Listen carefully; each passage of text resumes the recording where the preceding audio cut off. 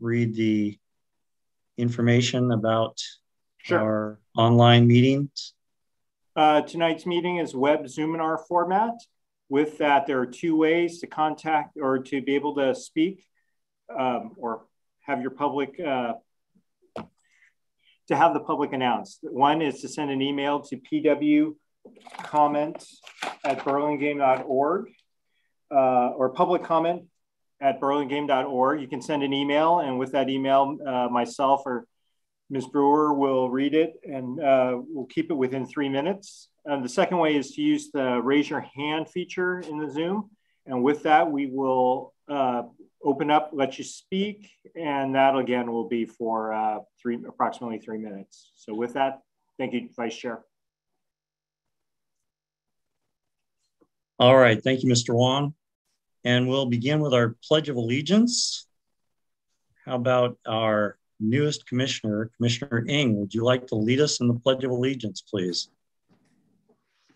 Certainly. I pledge allegiance to the flag of the United States of America and to the republic for which it stands, one nation, under God, indivisible, with liberty and justice for all. Thank you, Commissioner Ng. Ms. Brewer, can we proceed with the roll call, please? Can everyone hear me? Yes. Commissioner Ng? Yes. Commissioner Rebellos? Here. Commissioner Lee? Yes. Commissioner Israelit? Here. And Vice Chair Martos? Here. All right. Item 4 is our approval of minutes. We had 2 months of minutes to approve. Let's go with the October 14th minutes. Were there any corrections to the minutes? I'm seeing head shaking no. Okay, then can I have a motion to approve the minutes from October 14th? I move to approve. I second. Okay. Motion to approve by Commissioner Rebellos, seconded by Commissioner Lee. Ms. Brewer, can we have a roll call vote, please? Through the chair or vice chair, I Yes. believe Commissioner Israel. All right. Wasn't paying attention to the monitor. Thank you. Seconded by Commissioner Israelit. All right. Ms. Brewer, can we have a roll call vote, please? Yes. Commissioner Ng? Here. Commissioner Rebellos? Aye. Commissioner Lee? Abstain. Commissioner Israelit? This is to approve the minutes? Correct. For October, right? Yes. Yes. Vice Chair Martos? Aye. And Ms. Brewer, I think because Commissioner Ng was not on the commission, he must abstain. He was not part of that October meeting. Sorry, Commissioner Ng. And that's like November meeting as well. But we still have a majority, so the motion carries 3-0-2. All right. November 10th meeting minutes. Were there any corrections to the November 10th meeting minutes? I see no. All right, then can I ask for a motion to approve? I move to approve. Thank you, Commissioner Rebellos. Commissioner Second. Lee? All right, thank you. Motion to approve by Commissioner Rebellos, seconded by Commissioner Lee this time. Ms. Brewer, can we have a roll call vote, please? So did you not want me to call Commissioner Ng? He has to abstain. He was not at the November meeting. Okay. So Commissioner Ng? I abstain. Commissioner Rebellos? Aye. Commissioner Lee? Aye. Commissioner Israelit? Aye. Vice Chair Martos? Aye. All right, motion passes 4-0-1. Thank you. We'll move on to item 5, public comments. I see 2 people in the audience. Okay, so let me read this. Members of the public may speak on any item not on the agenda. Members of the public wishing to suggest an item for future commission agenda may do so during the public comment period. The Ralph M. Brown Act, the state local agency open meeting law, prohibits the commission from acting on any matter that is not on the agenda. Speakers are limited to 3 minutes each, and the commission chair may adjust the time limit in light of the number of anticipated speakers. We have 2 in the audience. Ms. Brewer, does anybody wish to comment at this time? I do not see any hands raised, and there are no emails in the public comment inbox. Okay, makes that easy. All right, then I will close public comments and we'll move on to item 6A, the community BPAC update. This is an informational item only.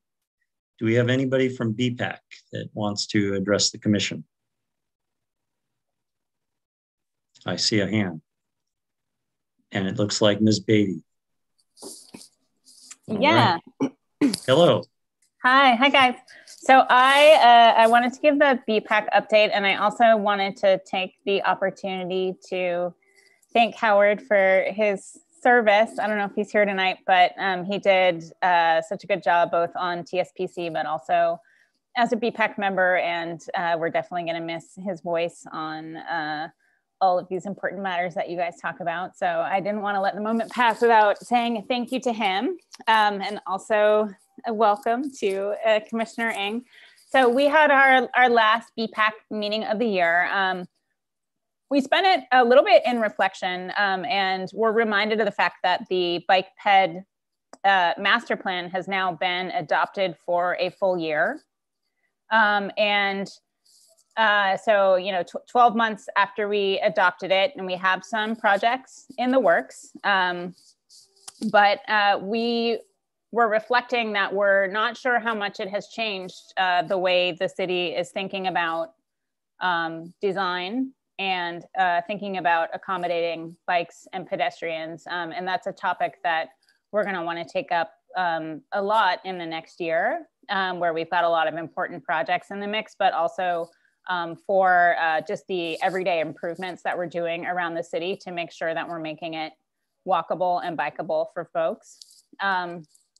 I would say as a person who's out in Burlingame a lot on my bike and on foot, my experience is that it's getting much scarier to be a pedestrian and a cyclist in the city. And I think it's important to call that out. People are driving at increasing rates of speed.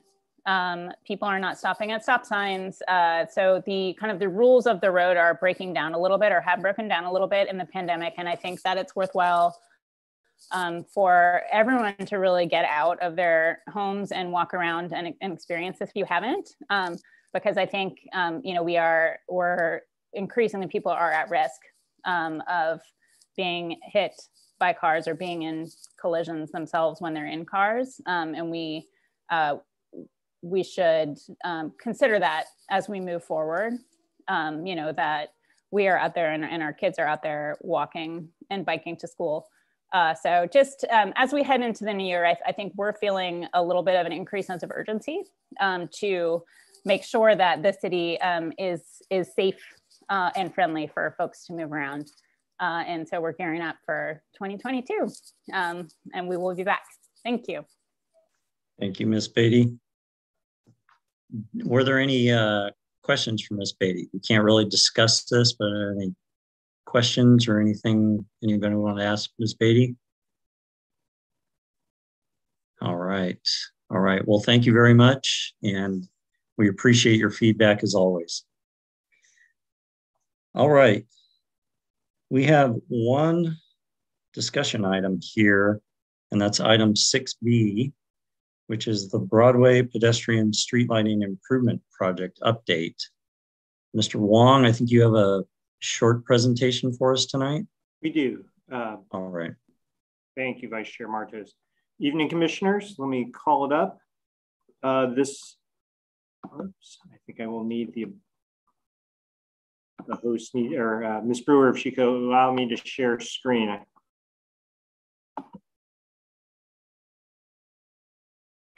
Well, tonight's the Broadway street lighting, Commissioner Lee had some questions. And I thought this would be a good opportunity to give you an update on the project and a refresher of where we were on this project or where we've been, which would be good for Commissioner Ng and Commissioner Rebelo, since they weren't on the commission back when we first got this project. So once again, we've got the Broadway pedestrian street lighting project. So back in 2016, we submitted an application for a One Bay Area grant. Actually, we submitted 3 applications with this one. It was my predecessor and myself who submitted these. So it was a few years ago for 3 projects. One was the Hoover pedestrian improvements. Another was our federal resurfacing project, where we got additional funds in addition to our regular city-sponsored program. And the last one was the Broadway pedestrian street lighting project.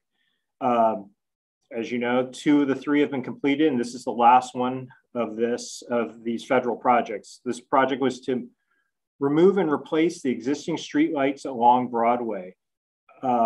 With that, it entails the new conduits for some of the new installations, pull new wiring, and obviously to repair the any asphalt or concrete that was needed to be opened up as part of that. The goal of this was we had just completed the Broadway overcrossing project, and it was to bring those lights, those decorative lights, kind of all the way through the Broadway corridor. So that's where the idea of this came about back in 2016. We just recently, or in August, the project was awarded to Bay Area Lightworks, and they have begun work. And this next slide, I believe I forwarded this to you earlier on. It's showing the standard that's out there that will be installed out there. It's a 16-foot tall pedestrian scale lighting. It's got 2 luminaires on each side. And right now there are 22 locations on Broadway between El Camino and California. We are replacing all 22 of those standards, and we'll be adding 20 new poles. 16 from El Camino to California along Broadway. So that's almost doubling the number of poles that are on Broadway. And then there are 4 more just to fill in between Broadway and Rollins. Again, these streetlights are to match the existing style that's on the Broadway interchange. And a number of years ago, the city did upgrade all our light fixtures to LED. However, the ones on Broadway, those were 1st generation LEDs. And obviously the technology has come has definitely improved since then. So these are the latest generation. So that there's the ability for, they'll be brighter, more efficient, things like that. Now I'll give you an idea. This is the photometric. So what you see on the top row are, and I'll zoom in to some of it, that was existing lighting. Those are foot candles. And then below is what's designed with the new, with not only the improved lights, but also the additional lights. Let me do this.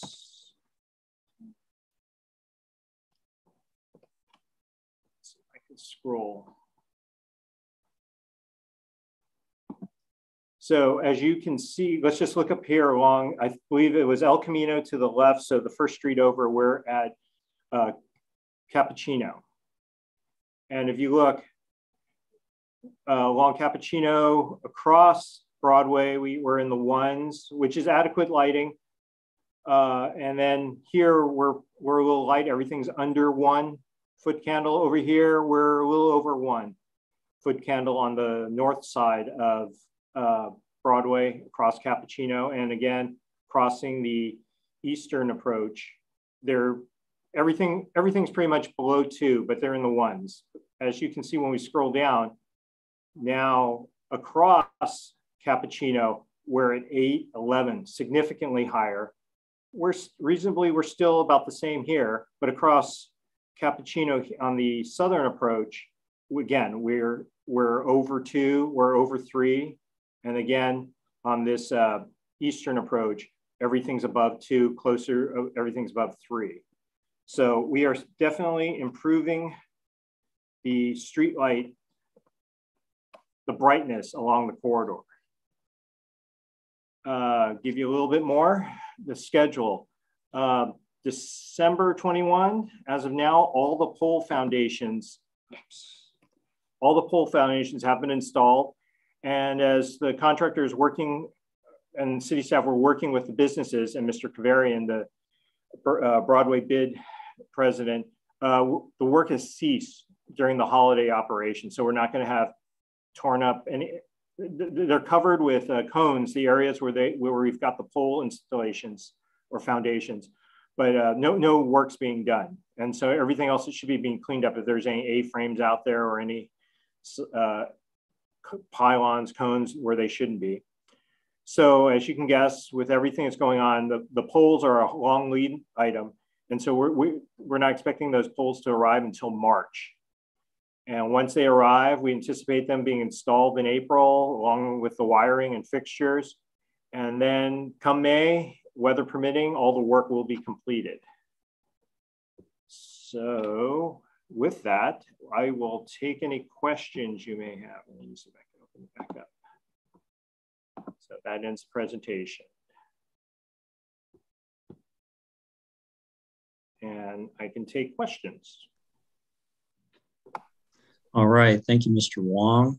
Let's see. Commissioners, let's see. Let's go to public. Is there any questions from the public? And then we'll go to the commissioners. See nothing from the public. How about commissioners? Any questions for Mr. Wong from our commissioners? Yes. All right. Commissioner Lee, you have the floor. Thank you. Thank you. So last March 11th at our meeting, I had requested to see the light plans and they didn't come.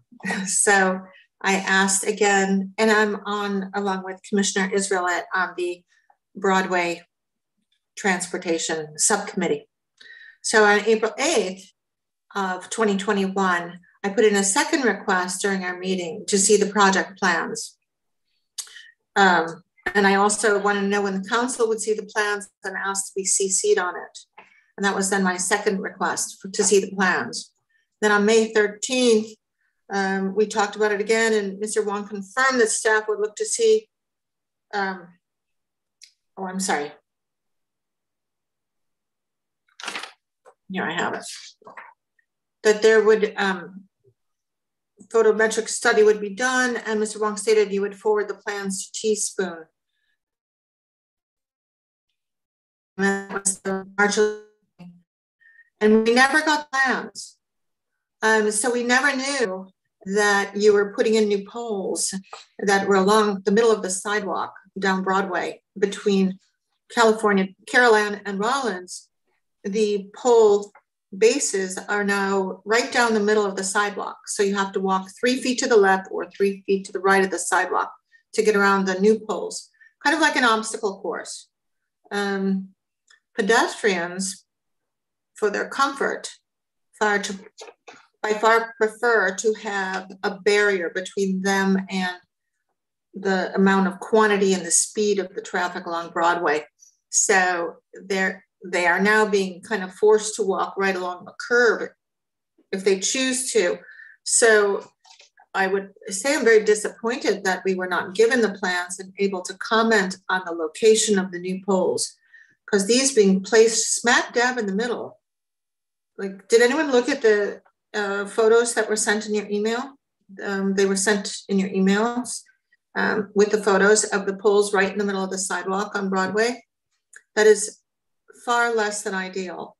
The other thing I noticed, if we could go back, and it said, you know, I was under the impression that the street lights would be replacing the existing ones, but then there'd be some new ones. And it was the new ones that we really wanted to see the location of, so that things like not having poles down the middle of a sidewalk, like right down the middle, you know, just 50-50. Anyway, could we also go back to the light study, please?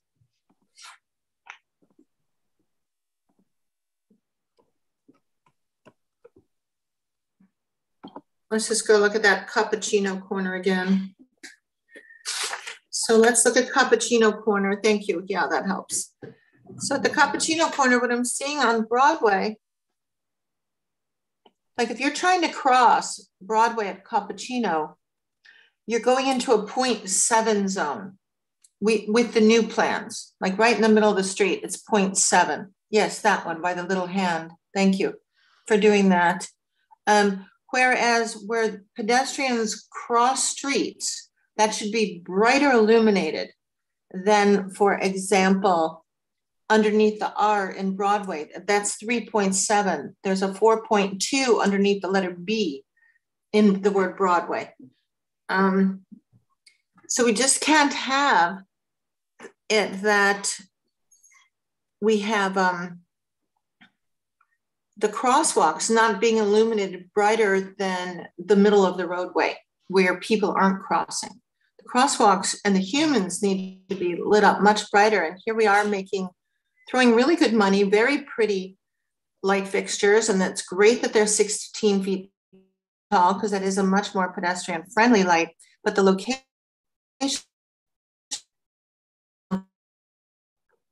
and I'm not pleased that we aren't at 4 lights at all 4 about the rest of the roadway, but all 4 of those crosswalks where they touch the corners should all have lights so that the crosswalk area, no matter what direction people walk, are the brightest thing on the road. And the middle of the street where no one's crossing, let that be the low numbers. But I see like a 4.2 over there in the middle of the roadway where there's no one crossing. So I'm very disappointed about how this was designed. And then I would like to hear staff talk about the street lights that are in the middle of the sidewalk. Would you put them in the middle of a road? But now they're in the middle of the sidewalk on Broadway, where a lot of people walk right by train station. And why didn't we get the plans, Mr. Wong? When we asked March 11th, I asked for the plans. So Commissioner Lee, let me interrupt. Don't interrogate Mr. Wong. You're welcome to ask questions about the work, but don't interrogate staff. All right, Mr. Wong, you're welcome to respond if you'd like. Through the Vice Chair, no. And maybe it's my misunderstanding. We provided the standard to you because I think we also mentioned that obviously staff or their design team were the designers on these projects, and so we can lay it out. The reason for some of those pole locations are their utilities along the sidewalk.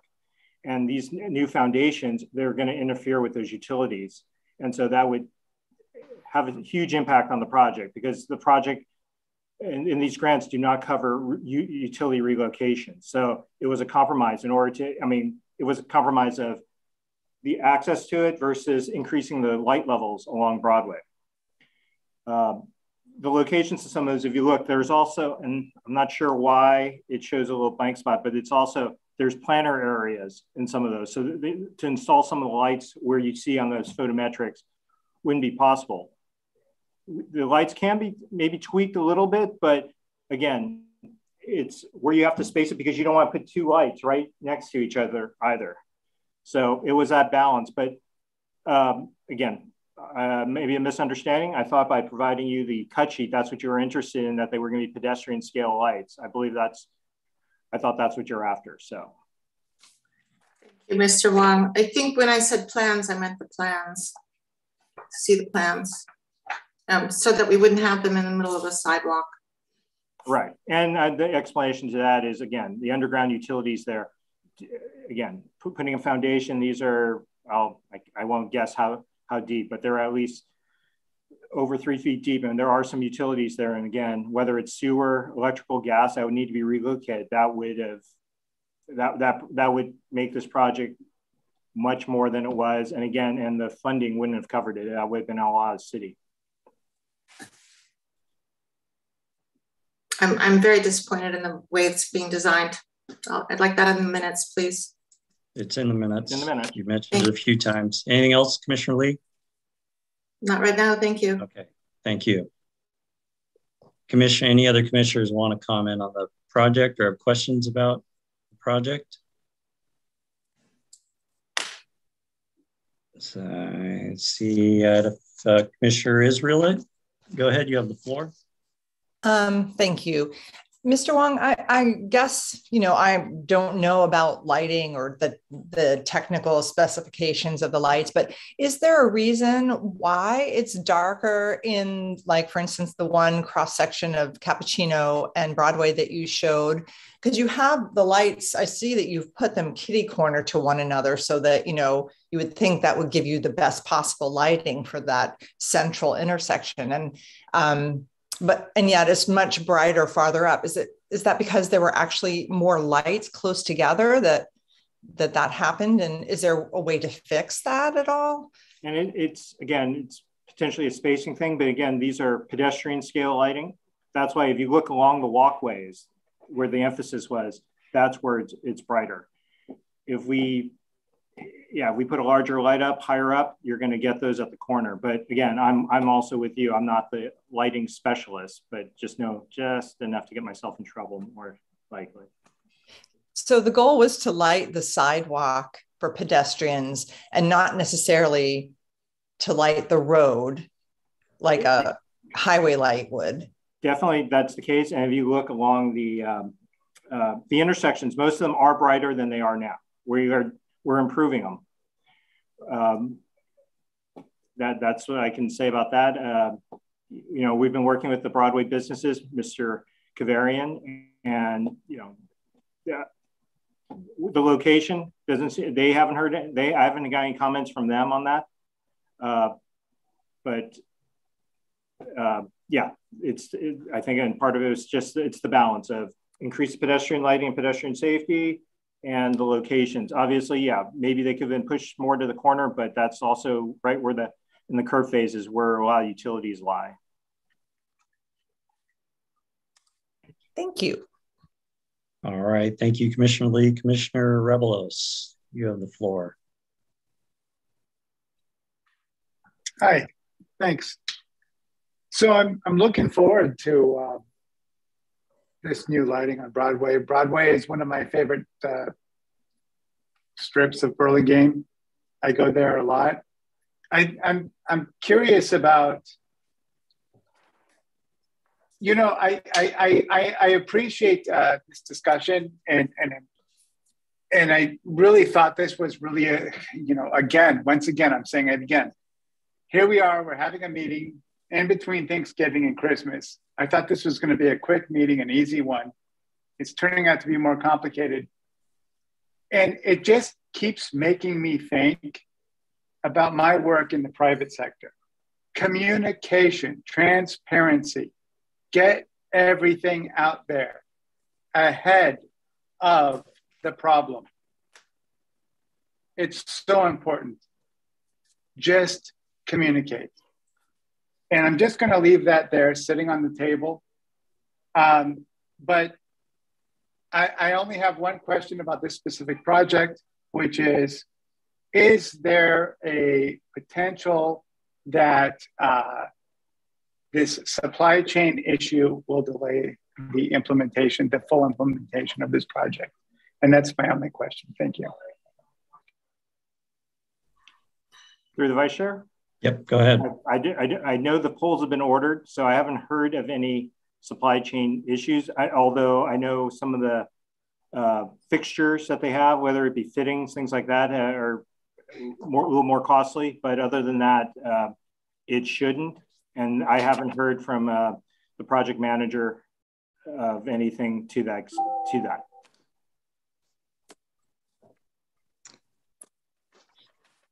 Commissioner Ng, did you have any comments or questions? Just a really brief question.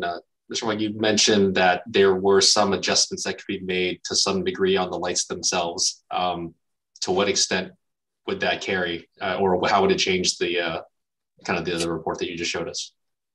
Maybe we can see if we can increase the fixtures, the other ones I respect for these lights. Again, I'm sorry, and some of it's like when you have the highway lighting, it's more directional. You can focus those. These the pedestrian scale, they're circuit, or they're 360, so the light's already going around. I'll have to see I'll try to work with the project manager to see if there's anything we can do to tweak out some of those locations. Thank you. Thank you, Commissioner Ng. Mr. Wong, I had a couple of questions. I was wondering, so you showed us a section from El Camino to Cappuccino. Can we assume that it's similar for the rest of Broadway? The illumination is roughly the same? Yeah, roughly. Again, if you look at like along the sidewalks, it's probably brighter. At some of the crosswalks, I mean, at the intersections, it's better than it is currently to something that extent. But yeah, it was how much I could fit on there, and okay, we'll blow up. Okay, and then the intensity of the light varied quite a bit. Is there tree trimming that could be done to improve the amount of light on the sidewalks or other areas? I don't know how much the trees interfere with the lights. And again, I'll check with I thought the tree trimming had been completed ahead of this, but I'll confirm that. I mean, it'll help a little bit, but obviously there's some trees that it's just going to be an annual problem, obviously, right? We're going to trim them, they'll grow up, so. Okay. Okay, and then you mentioned Mr. Kavranian, president of the downtown or the Broadway business district. So he was in favor of the design and the layout, and do you know if he solicited this to the other merchants on Broadway? Was it like a majority, or so what can you tell us about that? No, obviously, Commissioner Lee has seen the pole foundations that are out there, is where her comment probably originated from, I'm guessing. And so I met with I was doing some other work in the area. Popped in my head into Mr. Kavarian's business and just chatted with him about how the project was going. He was quite happy. He didn't mention that any of the locations, and obviously he's boots on the ground out there. So he was happy with the way it's coming along. And he looks forward to when they're fully operational. Okay. All right. I don't have any further questions or any go backs. Any other commissioners want to make a comment? Yes, Commissioner Lee, go ahead. Thank you.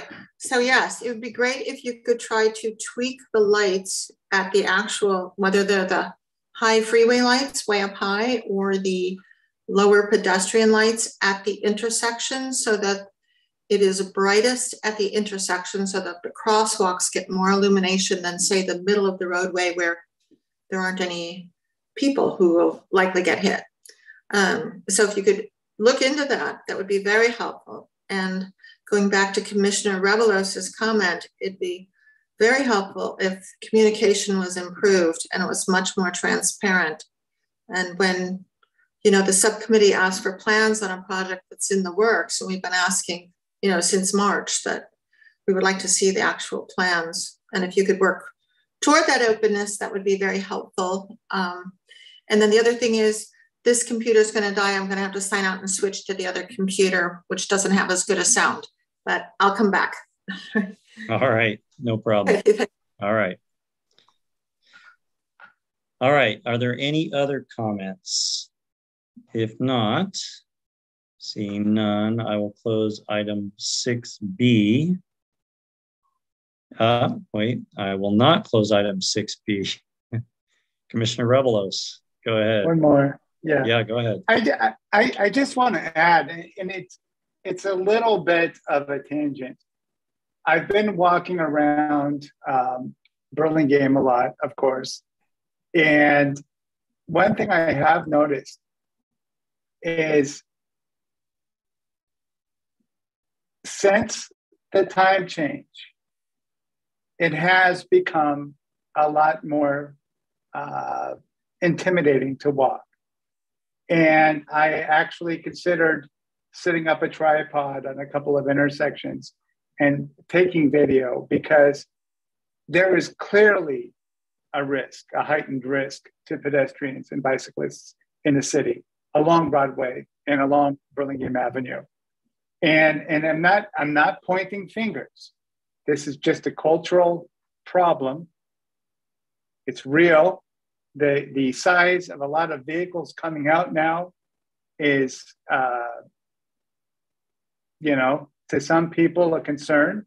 You have these large vehicles with really bad visibility, and a lot of, and they have basically an entertainment center inside of the vehicle.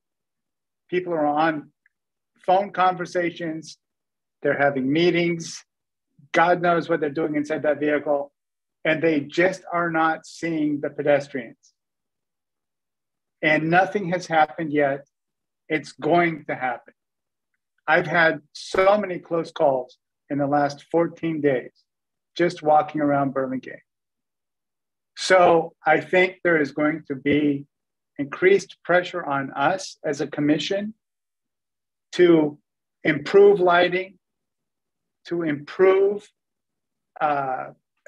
pedestrian and cycling safety along the major corridors in Burlingame. And with the new world that we live in, I've done extensive reading and research about traffic post-COVID, which we are never going to be post-COVID, but so to speak, post-COVID. People going back to the office, rush hour versus traffic all day long. We have a lot to think about. And I again, I apologize for going on a tangent, and I don't mean to put pressure on anybody because I don't intend to. But things like lighting, stop signs, and an avenue like Broadway in Burlingame, we have to look at it with new eyes. And that's, I just want to say that, I want to get that on the record. And that's all I have. I thank you. Thank you, Commissioner Rebelos. Commissioners, let's try and stick to the agenda. Let's not go off on tangents, but I appreciate that feedback, Commissioner Rebelos. We're going to move on to, let's see, do we have Commissioner Lee back? Not yet. While we're waiting for Commissioner Lee, why don't we introduce our new commissioner, Commissioner Ng. Prentice Ng, why don't you unmute yourself and we'll let you start. You can tell us a little bit about yourself, how long you've been in Burlingame, do you have children, what made you interested in our commission, and then we can share likewise. So I'll turn it over to you, Commissioner Ng, while we're waiting for Commissioner Lee to get back. Go ahead. Thank you, Vice Chair. And I'm sure I'm not going to be able to live the mute thing down for at least a couple of meetings here, so I can appreciate the ribbing there. It's great to be involved here. My wife and I moved to Burlingame in 2010 when she was 7 months pregnant, and so really this is we came from San Francisco before that for a few years, but this is where we first set roots. And I have two children. I have an 11-year-old daughter who's at BIS now in the 6th grade, and I have a 7-year-old son who's a 2nd grader at Lincoln. So we've been in Burlingame since 2010. How I got involved here, or how my road led here, it's kind of hard to say. I think as you set roots and you find ways to be more involved little by little. It starts with coaching kids sports, or getting involved with dad's clubs at school, and that kind of spools into like, well, hey, I'm involved in this committee over here, would you be interested in joining? Sure, it sounds like an interesting way to be more involved, and kind of spools into this too. So I can say that the ability to be more attached to the community certainly has kept pulling me in more and more. And I think having an elementary school and a middle school child, we're constantly thinking about their safety, how they get around, things that affect them in the environment. And I would say that I echo a lot of the sentiments about where we are as a society right now in Burlingame. There's a lot of people, and there's a lot of people coming through, and we have to adjust for that. So that's where I see that I can certainly be part of that solution, or at least part of that conversation to help find the solution. So we're not going to solve the world's problems in one day, but little by little. Thank you, Commissioner Ng. Commissioner Rebelos, you want to tell Commissioner Ng a little bit about your background? Well, as the second newest commissioner to Burlingame, welcome. You took place of the first commissioner, and I appreciated today when you had to do the Pledge of Allegiance, because I had to go through that ritual unexpectedly. But I also want to, without taking anything away from Commissioner Ng, I want to give some respect to former Chair Wetton and my appreciation for him. I don't know if there's going to be time for that later in the meeting, but I really did appreciate his service. But I'm not to take away again from Commissioner Ng, very excited to work with you. I've read a little bit about your background, and you seem like a very, very interesting person with a very good perspective about traffic safety and parking. You seem vested in Burlingame, and I appreciate that. And I'm looking forward to working with you. Appreciate that. Thank you. Thanks, Commissioner Rebelos. Commissioner Lee, can you hear us? Do you have audio? You have audio. You can't speak. All right. Then Commissioner Lee, I know, has been with BPAC. She's a resident in the Washington school area of Burlingame, I believe. Nod your head if I'm on track. All right, I'm speaking for her. And as you can see, she studies the issues very carefully. She's done a great job, and she walks and she bikes a lot around town. Yeah. And you'll get to know her more in subsequent future meetings. All right, we'll go on to Commissioner Israelit. I'll tell Commissioner Ng a little bit about yourself. Hi, welcome. I feel like we're playing charades, 2 words, first syllable. Anyway, welcome. I'm glad you're joining us. It's good that we have people that are coming from different viewpoints and different stages in their life. We have subcommittees. So I'm on the school safety subcommittee, and which actually Howard Wetton had been on, and it sounds like with a child at BIS and a child in elementary school, that might be a perfect little place for you to slide right in, because you're going to definitely be very aware of those issues. I'm the second oldest now member. That happened very quickly. There wasn't a whole lot of turnover, and now I'm second most senior. Sorry, Vice Chair Martos. And but you'll hear, it'll take you a little while to get up to speed. There's a lot of acronyms and a lot of things that I remember thinking, what I would make a list like, what the heck is that? So please do stop us. And it's okay to say, like, what is BPAC?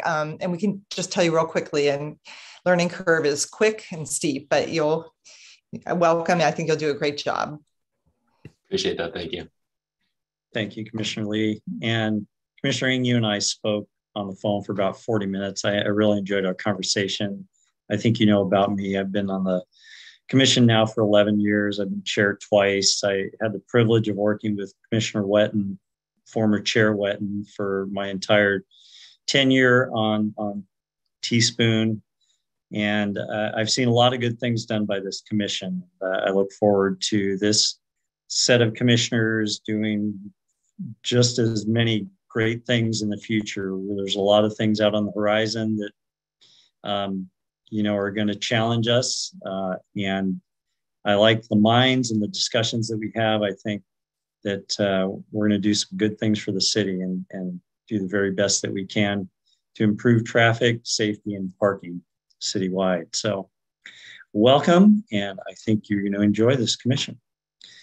All right, well, speaking of commissioners, we're on to item 6C, which is chair and vice chair nominations. Our bylaws say that the nomination of the chairperson should be first, and then we'll move on to the vice chair nominations.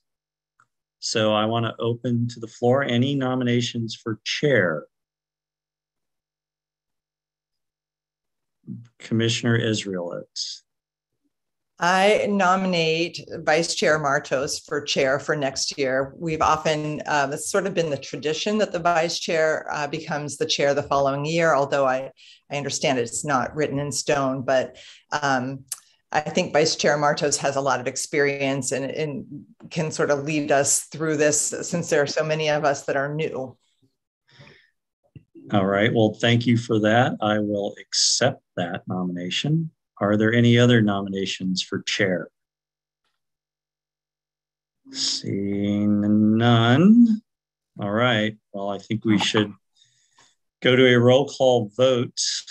Ms. Brewer, can you do a roll call vote? So the recommendation is Vice Chair Martos be nominated and for chair. Ms. Brewer, do a roll call vote. Commissioner Ing. Vice Chair Martos. Commissioner Rebello. Aye. Commissioner Lee. I think, was that an aye? Was that thumbs up or thumbs down? Okay, I'll take that as an aye. Commissioner Israelit. Aye. And Vice Chair Martos. I guess I can vote for myself. Since I accept it, I have to vote for myself. All right. Thank you, commissioners, for your confidence, and I appreciate it very much. I'm looking forward to working with you all and Mr. Wong and our new mayor. One of the things that I did in previous years when I was chair was I did meet with the mayor periodically, usually every third month. We try to do it quarterly. To see what council is interested in as far as traffic safety and parking. And if they had any hot buttons or if they had feedback from the public on different things that we may not be aware of. So I plan on continuing that. And we'll see, you never know, the council may want to meet with us on a separate side special meeting. But that's something that you can look forward to. Hopefully I can provide some of that flow down from the council and the mayor in the future. All right, the next office that we need to vote on is vice chair. And so can I turn it back to Commissioner Israelit? Would you accept the nomination as vice chair? And we can have more than one candidate, but Commissioner Israelit, what do you think about being vice chair? I would be happy to be vice chair. All right, okay. Others, Commissioner Lee, Commissioner Rebellos, do either of you want to nominate for vice chair? See, nothing. Okay, then I will close nominations. We have one candidate, Commissioner Israelit. Commissioner, let's see. Ms. Brewer, can we have a roll call vote, please? The motion on the floor is that Commissioner Israelit will be the new vice chair. Can we have a roll call vote, Ms. Brewer, please? Commissioner Ing. Aye. Commissioner Rebellos. Aye. Commissioner Lee. Aye, if you can hear me. I heard you. Israelit. I guess I can vote for myself. Aye. And Vice Chair Martos. Aye. And I see Mr. Wong had his hand up. Did you have your hand up, Mr. Wong? No. Okay. Okay. Maybe he was going to blackball me. All right. Well,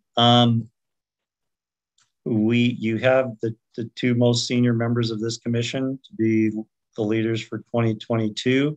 Mr. Wong, I see your hand up again. Now my hand is up. Now you want to say something. I didn't want to interject prior to that. All right. All right. I'll go on mute. Go ahead, Mr. Wong. And I just wanted to point out that because this, in my time here, we haven't had three, we'll call freshmen or relatively new commissioners all in there. Usually there's been, just it cycles in one at a time. It seems to happen. But Commissioner Ng brought this up, and there previously has been a manual, and I've also kept that from Commissioner Israel. There was one. We were trying to update it. However, in our industry, there have been lots of changes, and they're happening a little quicker. And so the manual that Commissioner Martos has isn't current. But what we plan to do is, and I will schedule this when our Deputy City Attorney returns, we'll have a refresher course for the Brown Act, and we can kind of go over that for everyone. You can ask questions. We'll try to schedule. I'll contact each of you once he's back. He's on leave right now, and then we will try to get together. That way, there's always questions that come up about that. And during that, we'll also go through process of what the chair, vice chair will kind of just lay out that for everyone. In addition, even if we don't have copies to provide you, we'll give you the links of the things that we use, like the California Manual Uniform Traffic Control Devices, the NACDO, some of the Caltrans references, things like that, just so you have and you can look at, as well as our own documents, like any of the specific plans which you can find online, or most importantly for this group, our Bike Ped Master Plan. So we will try to at least give you the listing of that so you guys have at least the resource. Maybe not a nice, really sweet binder like Commissioner Martos has, but you'll have something. Thank you, Mr. Wong. That'd be Go great. ahead. I was just gonna say that would be great to have, just guidelines.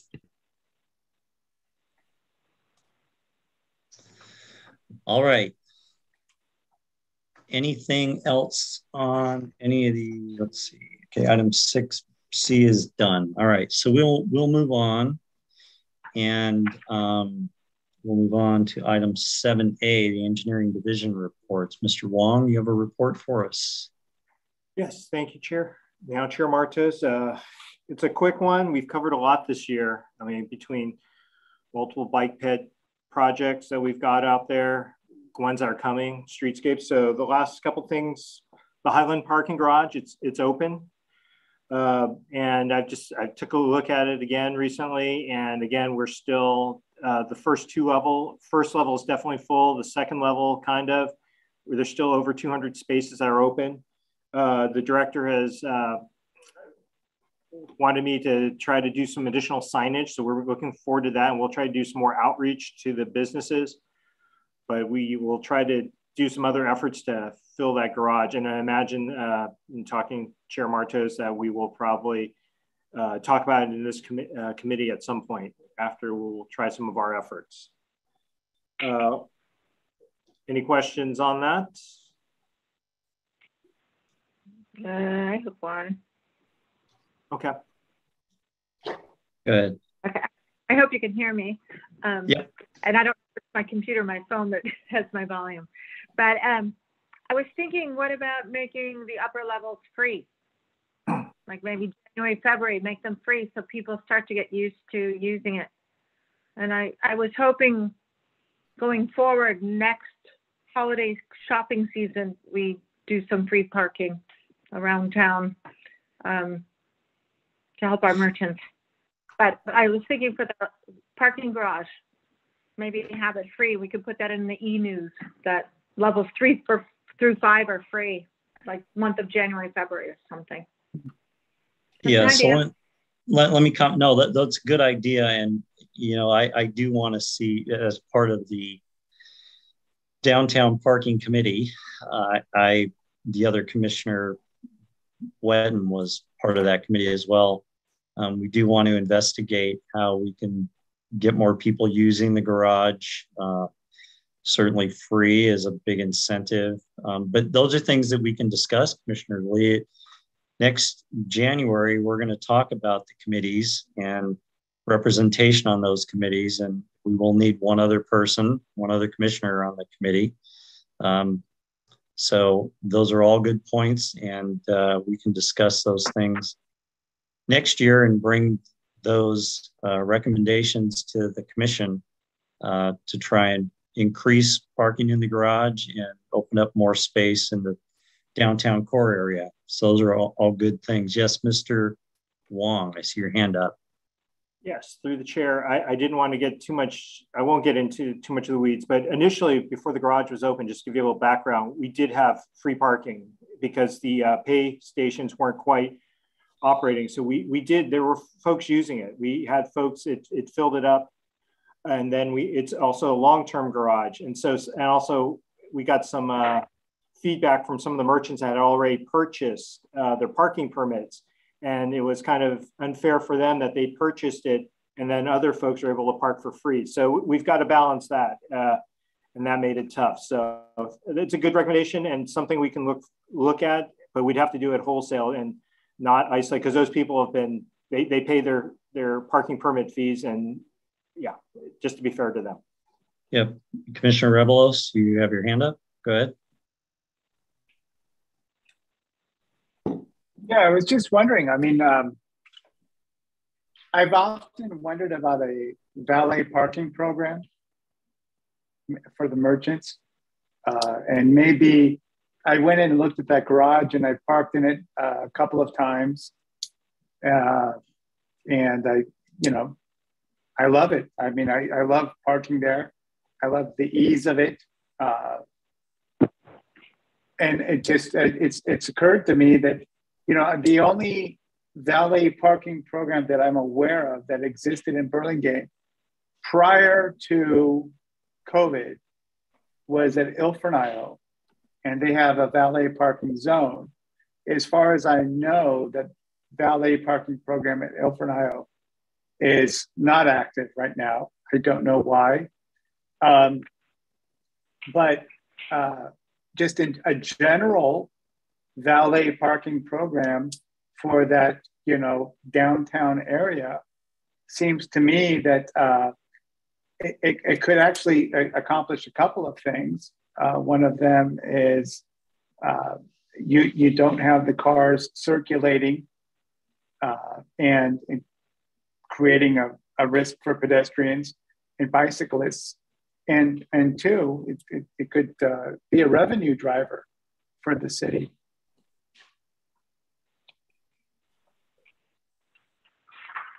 All right. I can see this is going to be a good discussion topic next year. Mr. Wong, why don't you make one last comment, then I want to table this. I really don't want to continue on with this. It's not agendized, but go ahead. Just wanted to give a background. We did have a second valet program just before the garage went offline. That was one of the suggestions by the downtown parking committee. We had a valet program to help fill the lots once I can't remember goodness, I cannot remember. But the parking lot before the parking structure was there. Once it went down, we lost all those spaces. So there was immediate concern from especially this commission, what we were going to do. And so what was enacted was a valet program that allowed us to stack vehicles in aisles. And with that, and then the pandemic came, and then we no longer needed that program because no one was coming downtown. And that was, I believe, the city paid out front. There was no cost to the user. It's something we can explore with the parking garage. But again, that's a good idea. But just give you a little history. We have tried a program like that, and even when it was there, we might fill the parking lot. But there were some days. It just depends on the day of the week that it's totally effective. And then some days it's like those poor guys are out there just whistling Dixie. All right.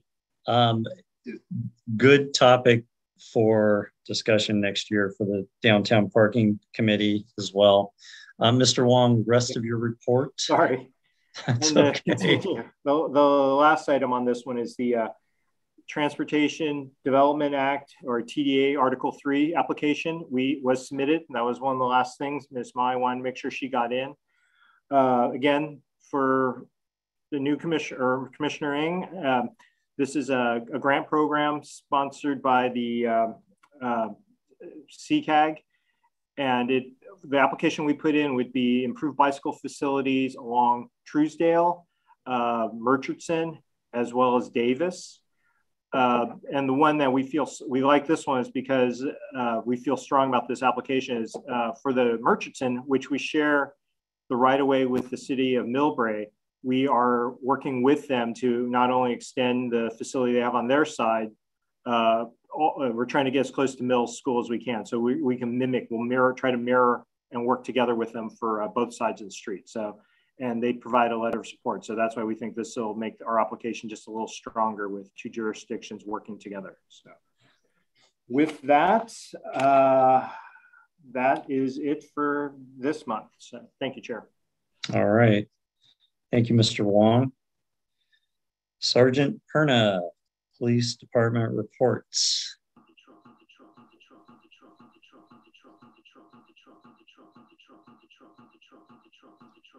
Nice feedback. Don't know who that is. Sergeant Perna, can you come off mute?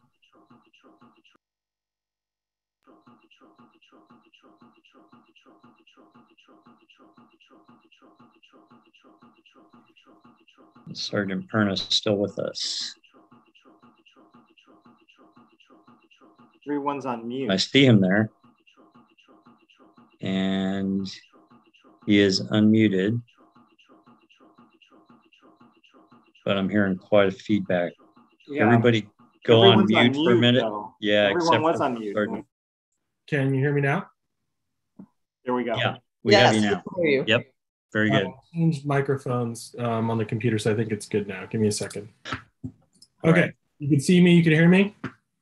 We can see you, we can hear you. Sorry about that. So did you want to bring up the collision report if we're able to do that? Yeah, please. Let's see. Ms. Brewer, can you bring that up? Yeah, give me a minute and I'll have it up. Okay. So I'm not sure if any of you had a chance to look at it ahead of time, but there were 3 vehicle pedestrian collisions this month documented. I'll talk about the one. There was one at El Camino and Ray on the 20th at 8:34 p.m. That one was a little strange. That was a pedestrian that had sort of wandered into the road, like nowhere near a crosswalk or anything like that. So in that case, unfortunately, the pedestrian was at fault. No one was cited in that case, of course, because we don't do that. The one here at Cabrillo and Easton, the pedestrian was walking, or the vehicle was southbound on Cabrillo, and the pedestrian was crossing in the crosswalk. Vehicle failed to come to a complete stop at the stop sign for the pedestrian that was already in the crosswalk. Just didn't see the pedestrian, unfortunately. It was a minor injury collision. And the one at Lorton and Howard, let me pull up the details of that, I'm sorry. Let's see, 3049.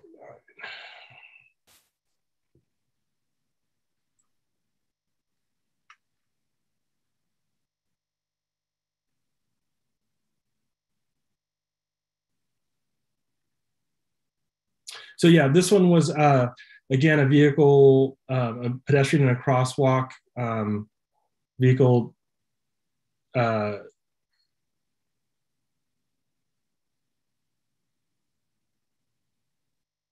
want to make sure I had the direction right. They were crossing Howard from the southeast to the northeast curb.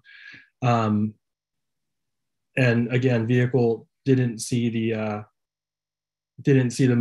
pedestrian in the roadway. I do think that there is what Commissioner Reblos was talking about. I think I brought this up before, but I think there is a visibility issue in today's vehicles. Like I said, I think the increased pillar size, when you're making either a left turn or even a right turn, if there's a pedestrian in that crosswalk, I think it's very difficult to see. And I think if the motorist is distracted in any way, whether it even be, by a radio or hopefully not a cell phone or anything, but anything at all, that could be very difficult for them to not see a pedestrian in the roadway. And, we do also support anything that can be done to light up any type of, crosswalks, intersections, anything like that. Anything that could increase pedestrian visibility would be a good thing. Did anyone have any questions about any of the other collisions that are listed? I know it looks like there were 4 on El Camino. That was a little unusual. 2 of them did occur at Ray. I think the other one that occurred at Ray was actually a tree branch that had fallen off and landed in the road. Commissioner Lee. Yeah. Hi, can you hear me? Yes. Yep. No. Yes, oh good, yay, it's working. So a couple questions. First, the Cabrillo and Easton and the Howard and Lorton, what time of day were those when the pedestrians were hit in the crosswalk? Cabrillo and Easton was on the, I can't make that bigger, but it, let me look at mine. It was at 8:20 a.m., but I'm trying to see what day of the week it was. I think it was the 30th, which would have been a Tuesday. At what time about? 8:20 a.m.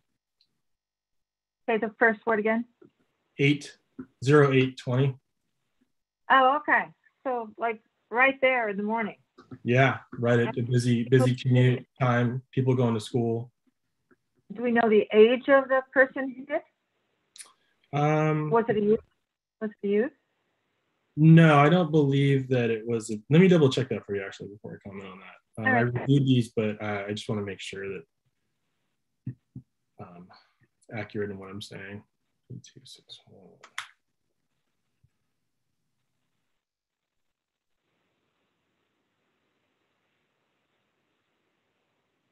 This involved a driver that was a minor, but the pedestrian was not a minor. The pedestrian was an adult. Okay, all right, thank you. And then, of course, Lorton and Howard is always in our conversations because it is one of our top 5 pedestrian collision hits. Is it number 1 or 2? Do you have that chart still? I don't have the map queued up. I could get that for you if you give me just a few minutes. Maybe at the end of it, I can look at it and come back. But you mean for the year? What time was Lorton and Howard? That one occurred at it looks like around noontime, like 12:32. Yeah, 12:32 p.m. on the 6th of November, which was a Monday. No, I'm sorry. It was a Saturday. Okay, so if I recall in looking at our minutes, on May 13th in our minutes, we discussed that staff was going to look to see if Lorton and Howard qualified for larger stop signs. Remember that, May 13th at our meeting? And then Chairman Wetton said that it would be a future agenda item to discuss stop sign improvements, and it was requested by 3 of us commissioners to improve the Howard and Lorton intersection because it is one of our top pedestrian hits, and it's also one of the streets you have to cross to get to the brand new parking garage. So we, 3 of us were very interested in it. They weren't named in the minutes, which 3 commissioners, I'm sure I was one. But anyway, has staff had a chance to look to see if Lorton and Howard qualified for larger stop signs? Could we put in stop signs that, like one on the back of the other stop sign and one on your side, so you actually have 2 diagonal, like Chicago does that, where you have 2 stop signs, one that faces you as a driver on the far left side, so that all 4 stop signs have stop signs on both sides, in other words. Chicago does it in lots and lots of intersections, and it's very effective. Could we do that? Could we put in the larger stop signs? That was on the agenda, the minutes May 13th that staff was going to look at. I'm wondering, what are we doing to improve that intersection? Because here's another hint. California and Howard, I believe, is controlled by stoplights, not stop signs. So again, this was just simply that there was a pedestrian in the road, that the driver didn't see. And I know that.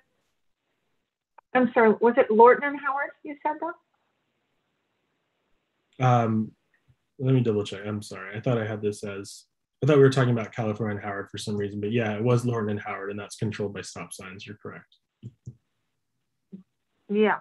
So right. The driver was eastbound Howard, and the pedestrian was northbound on Lorton, crossing Howard. So the driver just basically drove right into the pedestrian who's in a crosswalk in the middle of the day. Essentially. Okay. Oh, and Mr. Wong, do we know what staff has been working on since May 13th on this? Sure, through the chair. We've looked at it. I mean, again, when you use larger stop signs, it's usually a higher speed area in order to see it from further away. This doesn't qualify for that. As far as that, again, I think we mentioned as part of one of the future projects, we're going to have that area is going to be a high visibility crosswalk. And we're looking at trying maybe some corner ped improvements, but that's still out there. We will definitely make it a high visibility crosswalk. I did note after our last meeting, there's one of the lights down, not the corner, but one down that may contribute to it that was out. So that there's a work order in to repair that light. But again, this collision also occurred in the middle of the day. So lighting shouldn't have been an issue at that point. At least not the brightness, whether it's sun in someone's eyes or something like that. I don't know, but as far as not illuminated, that shouldn't have been the case here. Okay, I see Commissioner Ng, your hand is up. Go ahead. Thank you. So, I mean, kind of building off of that, you know, I don't think you could argue that it's still the light was shining in the right. It's noon. So the sun's straight overhead. That wouldn't be an issue. But I think the concerning thing is it's noon on a Saturday when you're in a busy downtown area. You should know there's a lot of pedestrians in there. So the fact that, you know, yes, I understand that maybe it's not a high speed consideration, but you got to get someone's attention on this. But I think, you know, Commissioner Rebel's comments earlier about people are just not as aware or literally just not paying attention to what they're doing. And it's getting really dangerous. I don't think there's, you know, any question that, you know, this is proof of that.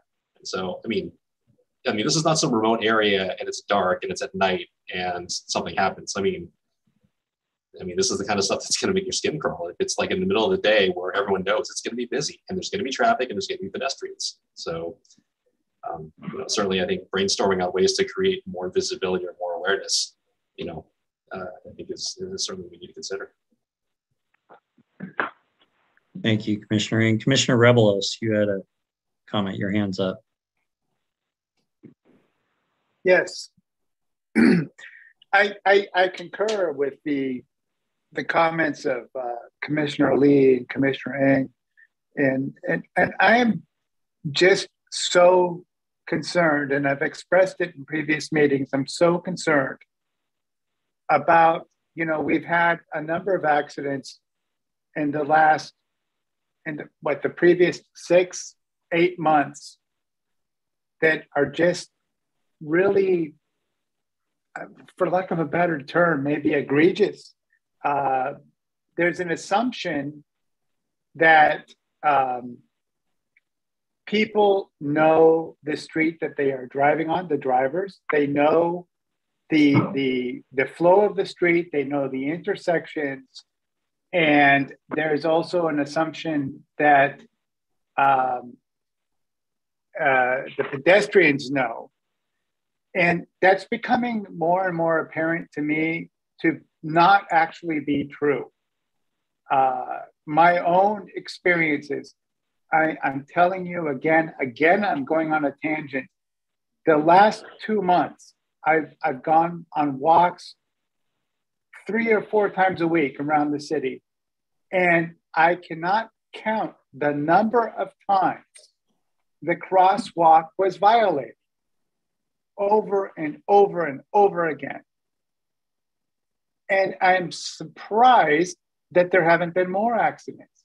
And when I look at this Howard and Lord at noon on a Saturday, who's out at noon on a Saturday?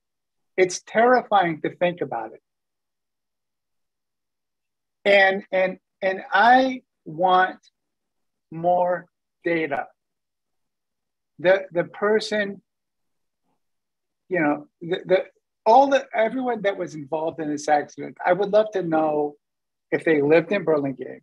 And the reason that that's relevant is because do they know that road? And if they don't know that road, if they don't live in Burlingame, that speaks to how important it is to have the appropriate traffic controls.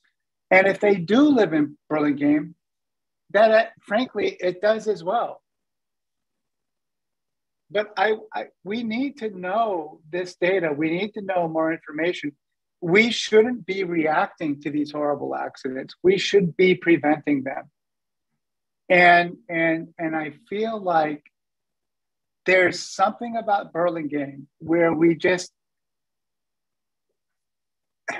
I don't know how to put it in a nice way. I feel very much like we kind of assume that everyone here is going to walk with consideration, they're going to drive with consideration, they're going to cycle with consideration, and everyone is just going to wave at each other on the streets. That's not true.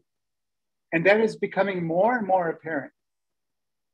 And I you know, again, you know, I speak to the size of the vehicles, the visibility from the vehicles, people relying on the technology within the vehicles. The dynamic has changed, and I want us to address it in such a bad way. I really do. I'm experiencing it myself. And when me, as a mature, you know, grown adult, is scared to cross a road because someone might make a left turn and kill me, there's a big problem. There's a big problem. We need to address it. And I don't know what else to do but to express that. I just don't know what else to do. It's that bad for me. And I just don't know what else to say. All right. Thank you, Commissioner Rebelos. So commissioners, those that are new, Commissioner Israel went through this previously, but the January meeting, we will have an opportunity to list all our goals and objectives for 2022. Things like what we've just discussed, safety on Howard and Morton. You know, I Commissioner Lee was one of the people that said we need to study that as well by the parking garage. So we'll have an opportunity to bring up all your concerns at next month's meeting and get them prioritized for future discussions and studies in 2022. I hear your concern. I agree with the concerns. Sergeant Perna, there was one other accident with a pedestrian that I wanted to get some information on. I didn't see it on your report, but it happened on the 29th of November at Peninsula and Stanley. Do you know about that person that was hit crossing the road there at 5:26 in the evening? I believe that was a San Mateo collision. Okay. If it's the one that I'm yeah, it said BPD assisted San Mateo. Right. So yes, that was actually a fatal collision. A fatal collision. Okay. Mm-hmm. I believe San Mateo's second in a very short time. Yeah. So okay. So that could be an area that, and I spoke with Mr. Wong about this a little bit in our agenda planning meeting, whose jurisdiction that is, if we want to make that, there, you know, there's a crosswalk there that crosses Peninsula to go to the CVS. And I'm assuming, do you know whether the person was in the crosswalk, Sergeant Perna? On that collision, I don't have the details, so I shouldn't. Okay. I think I recall, unfortunately, that I think the pedestrian was out of the crosswalk. Okay. But I don't know for okay. All right. Yeah, you know, I go to Celia's right there off of Peninsula regularly, and I noticed that there's now a beacon that flashes when you cross the street there. That was a horrible place to cross. People crossing Peninsula to get to CVS, it's just a crosswalk. And so, I mean, that could be a discussion topic and something that we could consider in 2022. How do we improve that? And, you know, it's a little tricky because part of it's San Mateo, part of it's Burlingame. And, but still, I think, gosh, somebody lost their life there. There's got to be something we can do better at that intersection. So, Commissioner Lee, go ahead. Thank you, Chair. Two more questions, Sergeant Perna. First, I was hoping you were able to get the collision map going while we were all chatting to see the overall look of the pedestrian and bicycle hits. And then the other thing was, I heard that someone was hit today at Bayswater in California. Do you know what happened there? I know there was a collision there today. I don't have any of the details, unfortunately. I mean, that'll unfortunately be in the next report. But I might be able to get some preliminary details if I just look and see now exactly what happened. And I could probably bring up the map if you give me a second, but the problem was that I wasn't able to, it was sort of a technical issue, but I wasn't able to share the map. So I think I would need to provide that to either Mr. Wong or staff ahead of time so they can be brought up so that we can all see it. So we could, I don't mean to put you off. We could try to do that next time, or I could look at it and just relay the information to you if you'd like, whichever you prefer. I think it'd be great to be able to see it, and then make sure you add this new pedestrian hit at Howard and Lorton. Oh, of course. Yeah. It would be, when I clean up, it'll be updated to current data. And I guess there was the pedestrian today hit at California and Bayswater also. Yes. Thank you. Thank you.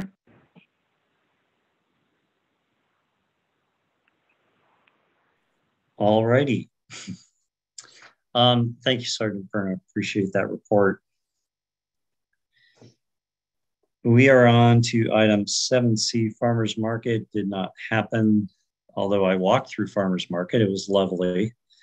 For the new commissioners, we in the past have staffed a booth at Farmers Market for community outreach. And former Commissioner Launder was very generous in sharing his table. He's part of the environmental committee, and we shared their table once a month. Some of the commissioners would get down there and spend a couple hours interacting with the public and hearing concerns and letting them know that we're there to help improve traffic safety and parking. We can discuss that next month if we want to restart that again and have a table down there. But for now, there's nothing to really report. So we'll move on to item 7D, which is the Chair and Commissioner communications. So I have nothing as chair to share other than I will say we will do a proclamation for former Chair Wetton and for all his dozen years of service to this commission. There's also another Commissioner, Chris Bush, who left the commission, was replaced by Commissioner Lee, and we will likewise do a proclamation for him very early in 2022. If not the January meeting, will be in the February meeting. So those will come up and they'll have an opportunity to thank both of them for their service to our community. Other commissioners, any other communications that you received from the public or anything else that you want to share at this time?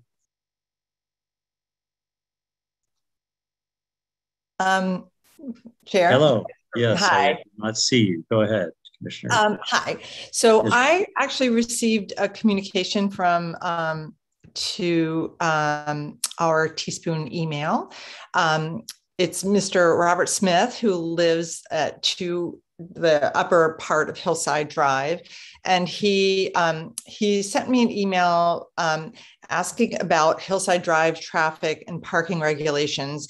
Firstly, he wanted to know if the commission deals with that, even though they're in the unincorporated part of Burlingame. And I wasn't sure actually what the answer was.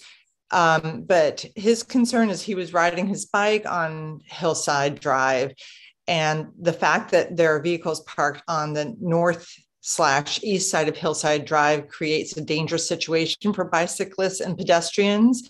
A car was passing by and there was nowhere for him to go other than into the street, exposed to the cars that were traveling up the hill. So he says, my question is, should not parking be prohibited on the northeast side of the road for safety reasons? There is parking on the other side of the street. And he wanted to know if this would be something that our commission would address. Mr. Wong, unincorporated, do we address those issues? And is it unincorporated or is that county? There are pockets along Hillside that are not ours. We could take a look. Do you have an address from? I do. I'm leery to. Sure. You can public, but I will say though, he said the specific, and then he sent me a follow-up email. He said the best/worst example of the dangerous pedestrian bicycle stretch on Hillside Drive is between Hillside Circle and Newton Drive at the fire station. So that's sort of the lower part. Yeah, I know that section.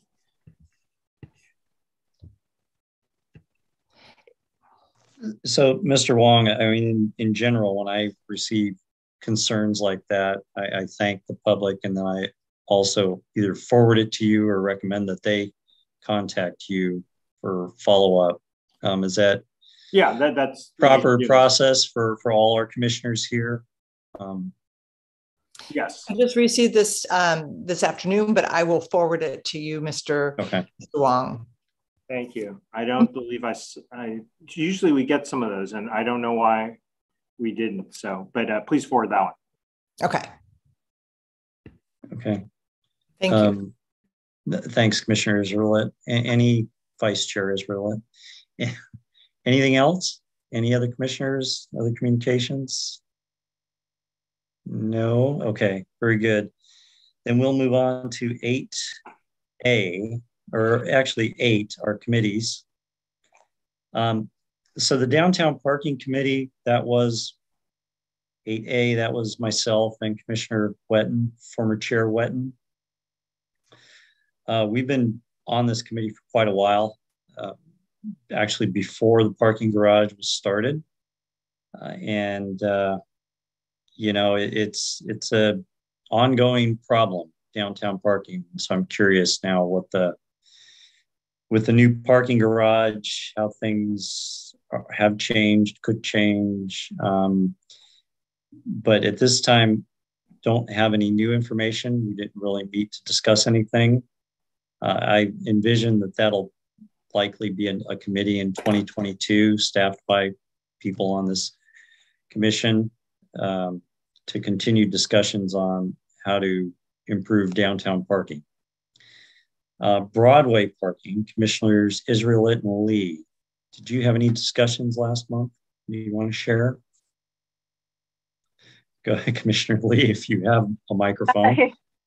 All right. Yeah, Commissioner Israelit and I did talk about the street lights that were put smack down the middle of the sidewalk on Broadway. And we chatted about it while I was out there walking and sent her some photos. And we need much better communication and much better planning. And we'll keep plugging away at Broadway, I guess. Thank you. Thank you, Commissioner Lee. School traffic, was that another Wetton? That was, I'm on that, yes, with Mr. or ex-chair Wetton. And I've almost volunteered him, our new Commissioner Eng, but of course, it's totally, you want to pick something that you're interested and passionate about.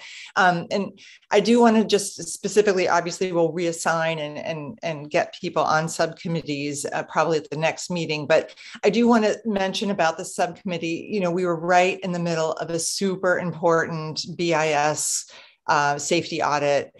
and we lost the school wellness employee who was so helpful for this.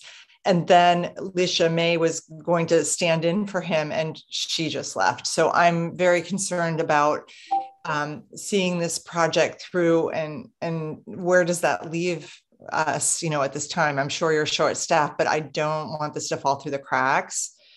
Mr. Wong?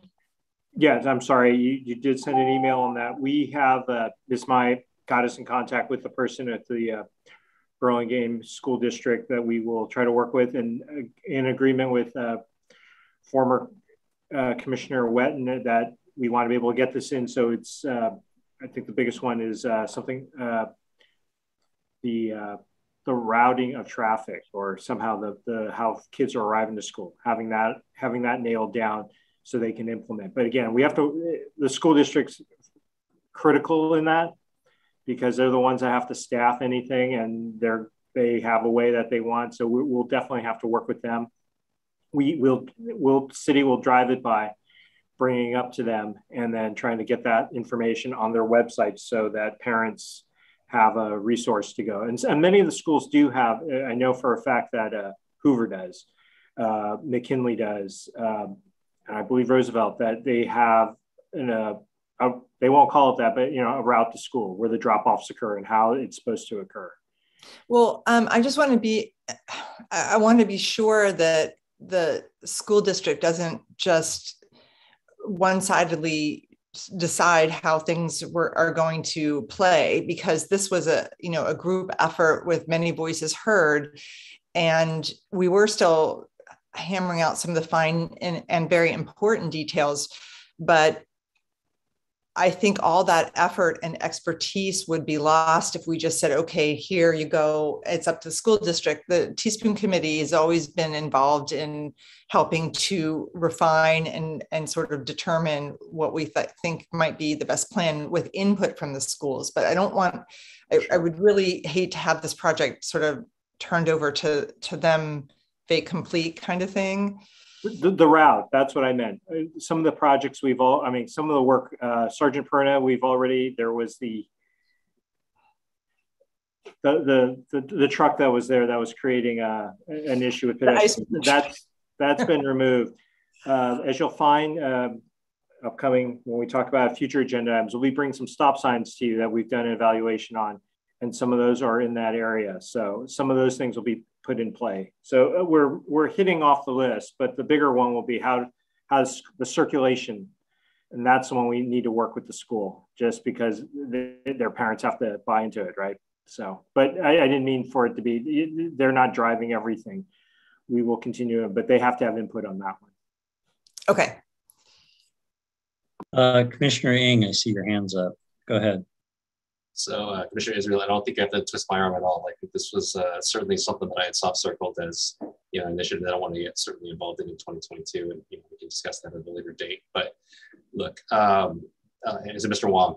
So Lincoln also has a specific route for school hours and things like that. But so again, I've got a kid in one, I've got a kid in the other one, and I live right on Balboa, so I also see the traffic that goes down Davis. I see the hellish intersection that I was certainly concerned about is California and Ray. Even if it's even in the incident that was listed in November, if that was just somebody who, kind of collapsed in the street or whatever, whatever the deal is. But there are certainly times in broad daylight, on weekdays, on weekends, during school drop-off and pickup, where people just aren't paying attention. There's people turning on to El Camino without looking the other way. There's people from El Camino that just plow right through the intersection as well. So, certainly these are areas that I'm going to have an acute interest in. But again, knowing where the traffic issues are just completely congested at BIS, along with this commission, I'm certainly going to keep a close eye on how we resolve this, because it's, again, more people in the area, people just trying to get to and fro a little bit quicker than they probably should be, not really considering kind of their surroundings. So, it's upon us to figure out the best we can handle this forward. Thank you. Thank you, Commissioner Ng. All right, we have citywide transportation alternatives. Commissioner Rebelos. Committee of one. So, exactly. I don't know where to go with this going forward, frankly. I welcome committee members, volunteers. I would love to carry this on. We had we championed some great ideas, and it's right in my wheelhouse. I mean, it's what I do is alternative transportation, micro mobility, public transportation. These are my this is my space. So I'd love to carry that committee forward if someone would like to join with me. Was that another committee with Commissioner Wetton? That's correct. It was his committee when I All right. was nominated to the TSP. Yeah, we'll look at all these committees again, and if we want to continue with the same committees, that's fine. I don't think we should have too many committees, but right now we have 5. And we'll have that discussion next month on which committees we want to carry forward in 2022 for much more focused attention on the issues, and if there are new ones that we want to add to the list and maybe take something off the list. So we'll have to figure out how to staff them as well. So volunteers for those. The last one is the community BPAC, and that's Commissioner Lee and Commissioner Rebelos. Either one of you two want to share?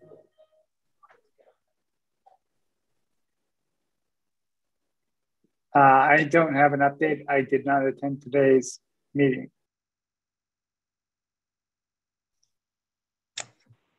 I did attend today.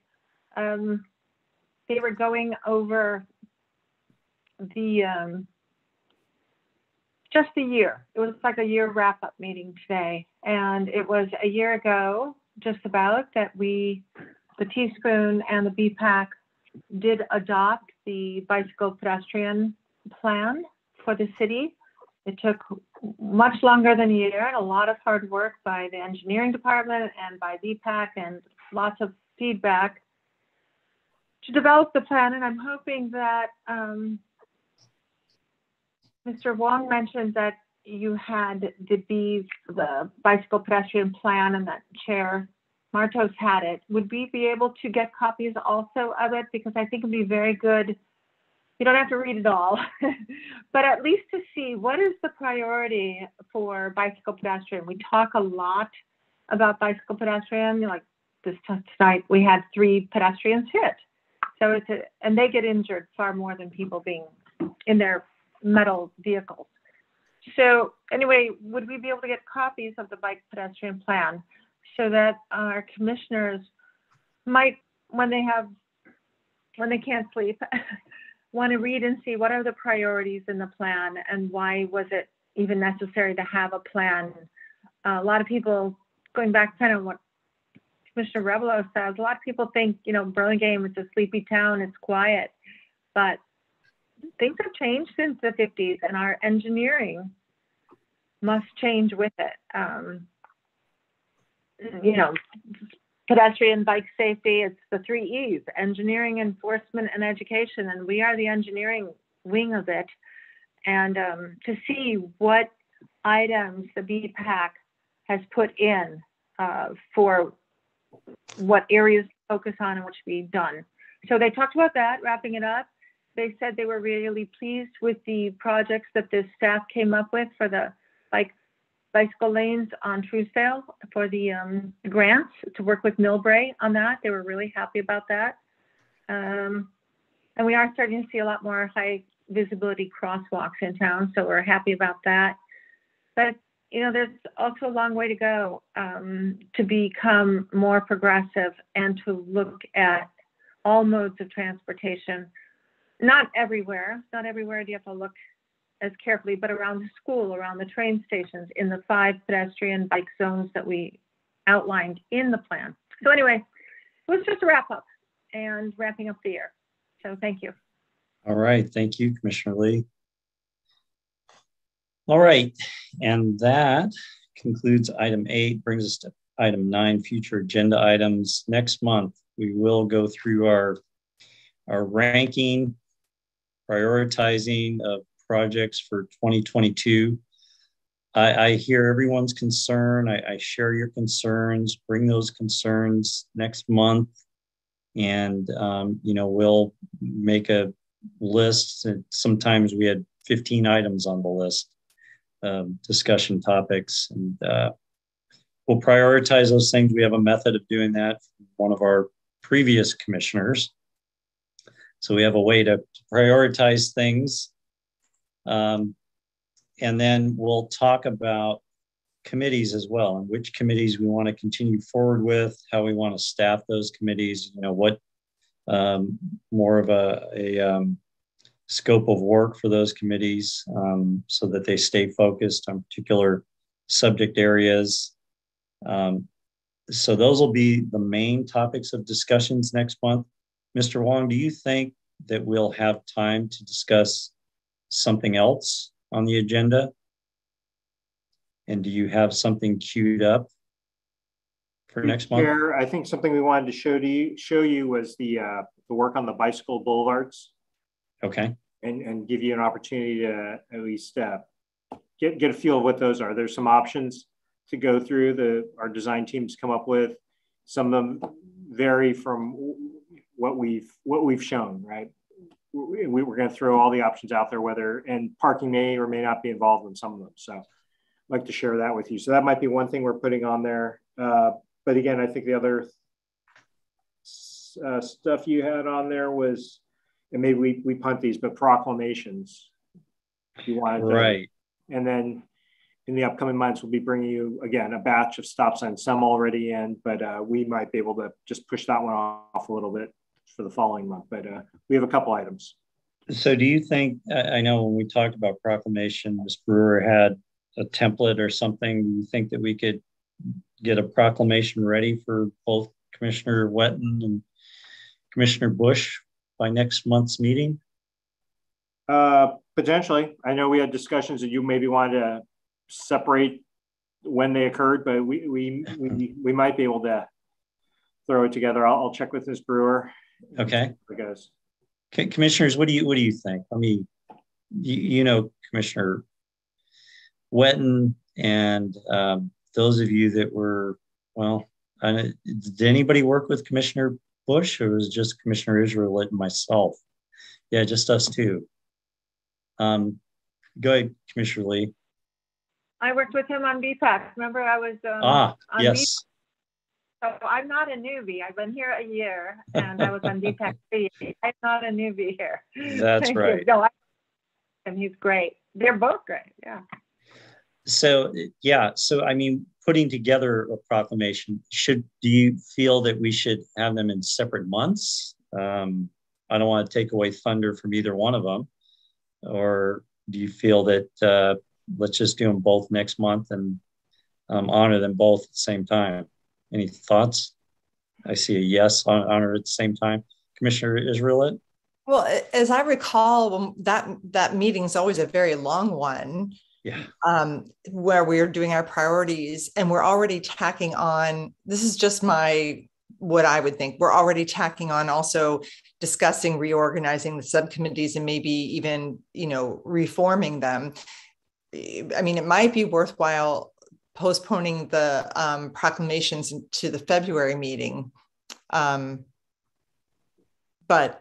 if you want to do it in January, that's fine. I just want to point out that that's oftentimes one of our longer meetings to start with. So. Okay. What do you think, Mr. Wong? That's an excellent suggestion, because usually on this one, it's the one meeting I think maybe we help out Sergeant Perna and maybe let his item go earlier. So yeah, it's not, it does go, historically it's gone on a little longer, and it just depends on how everyone sees everything.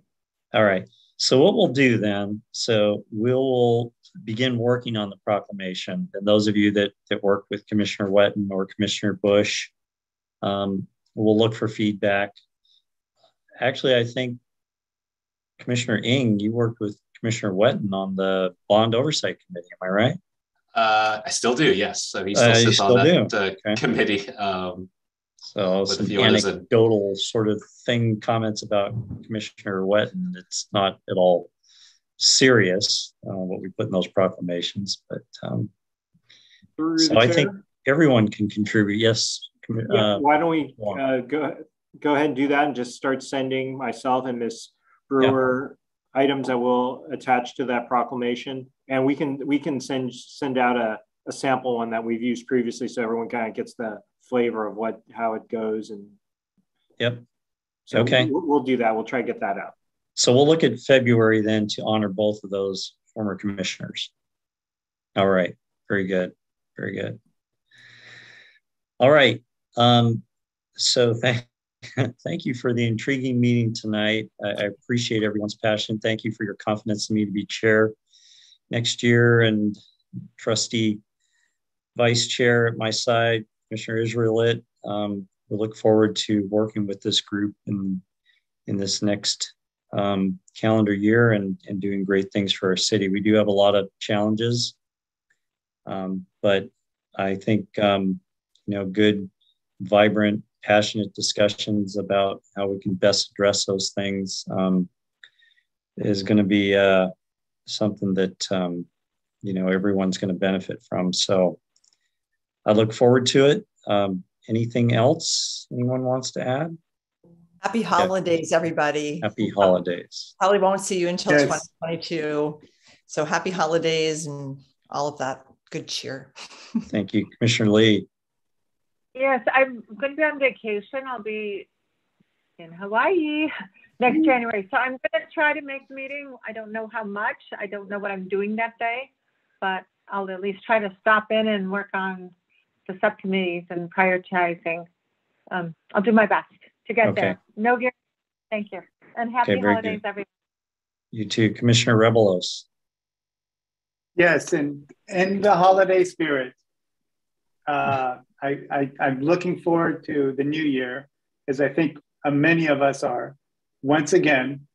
And I'm looking forward to working with everyone here. And I congratulate you, Chair Martos and Vice Chair Israelit, and welcome new Commissioner Eng. And I want to express my appreciation to everyone involved. I think everyone involved here, no matter how passionate my comments, I think everyone here loves Burlingame and wants what's best for everyone. So I hope no one takes offense to anything I say. I'm just trying to move the ball forward, as I think we all are, in the best way we know how. And with that, I wish everyone a happy holiday, and I'm looking forward to next year. And I appreciate being here. Thank you. Thank you very much. We appreciate having you as a commissioner. Commissioner Ing, feedback, your first meeting. My first meeting went 4 hours when I first joined. We talked the parking garage. It was the first time we talked about the parking garage, and there were 65 people in the council chambers, and we went for 4 hours. And they were joking with me, said that's just normal 4-hour meetings. But Commissioner Ing, what'd you think of our first meeting? From a relative speaking perspective, then I certainly appreciate that this one was quite a bit easier than your first foray. But look, I similarly, clearly, we're all very passionate about it, and the way that we go about this. And the one thing I take away is that we all really care. I think as long as we can have respectful discussion and exchanging ideas, we're gonna get places here. So I do appreciate the unfiltered views, particularly when things strike a chord with us, and I think that's normal, and that's what we should expect of each other. So, look, I'm really looking forward to working with you all in the new year. Obviously, excited to be a part of this and see what we can take it. Absolutely, thank you. All right, Sergeant Perna and Ms. Brewer, happy holidays to you and everyone else. And with that, I will call this meeting adjourned. Thank you, guys. Happy holidays to you guys. Happy holidays, everybody. Happy holidays. Okay. Good night, everybody. Take care. Night. Good night. Bye-bye.